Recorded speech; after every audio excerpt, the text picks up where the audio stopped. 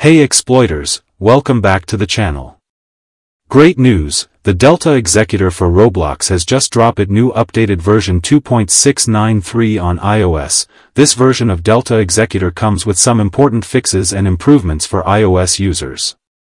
In this video, I will show you how to download and install Delta Executor updated version on your iOS device.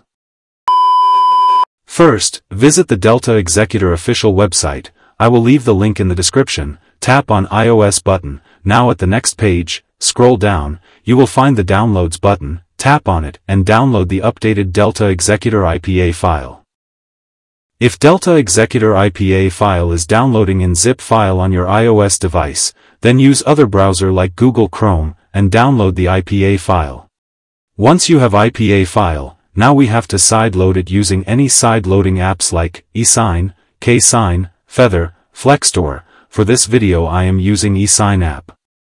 If you want to install Delta Executor IPA file on your device, so you can use Sideloadly app, I will leave the tutorial link in the description.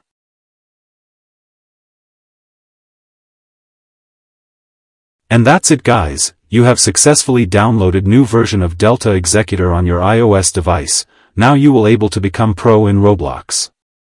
Thanks for watching guys, please like the video, subscribe our channel, and hit bell icon for more Roblox tutorials.